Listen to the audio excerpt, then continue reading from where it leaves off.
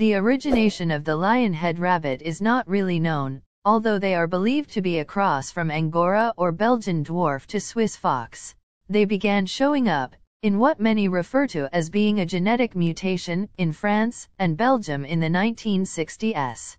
Due to the distinguishably desirable mane of fur surrounding their heads, breeders began working with these mutations to lock in those genes, so they would securely be passed from one generation to the next, resulting in the breed that has become known today as the increasingly popular Lionhead.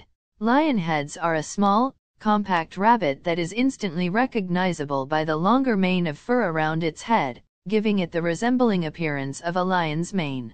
They are available in a wide variety of colors, and with a single or double mane. It is commonly said that they are one of the cutest rabbit breeds in existence, making them increasingly popular as both show animals and pets. Typically, they are lively, sociable, friendly, and good-natured. However, they are quite timid, and as such they scare easily, which can cause them to show signs of aggression. For this reason, they are not suggested as the ideal breed of a rabbit to have as a pet for a small child. Lionheads require a bit more attention in the grooming department than what the short-furred breeds require, as their woolly mane, be it single or double, needs to be brushed out at least once a week. Additionally, when they are molting, they will need brushed more frequently, on the average of at least 3 times per week, to help prevent them from getting fur block, which can be fatal.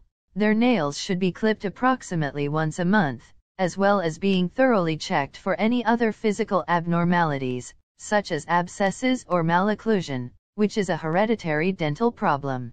Otherwise, they require high-quality pellets, on the average of 1 cup per daily feeding, as well as fresh timothy hay, and clean water. Plus, due to the additional fur carried with this breed, it will be very beneficial to provide them with a small piece of fresh pineapple or papaya every few days. If buying fresh is not an option, you can use canned, but make sure it is unsweetened, in 100% natural juice, or chewable supplements can also be used, broken or crushed up, and added to their pellets. They do well in a 24x24 cage, however, because of their level of activity, a larger cage would be better, or the allowance of having a larger area available on a regular basis to provide ample space for exercise. Furthermore, Lionheads, as it is with all rabbits, should never be bathed. To properly evaluate a Lionhead, as it is with all breed evaluations, he/she should first be properly posed. Lionheads should be posed as sitting in an upright position, with front legs straight and feet resting flat on the table. The chest and mane should be fully exposed, and the body should be sat, resting on the rear end, with hind feet tucked squarely under the body. The head should not be pushed or forced down, and ears are to be short and stand erect. The body should be short, compact, and the chest should be broad and well filled, as is the same case with the lower hips. Lack of, or poor quality manes are basis for disqualification. Although softer wool is permissible in juniors, the seniors' wool must be strong, full of life, and have a medium soft texture and have an evident crimp in the fur. Additionally, guard hairs may be present but should not create a coarse texture to the wool. When showing Lionheads, each variety, color, is exhibited individually. Furthermore, you will need to know and understand the difference between a double, single, or no mane in order to more correctly evaluate this breed.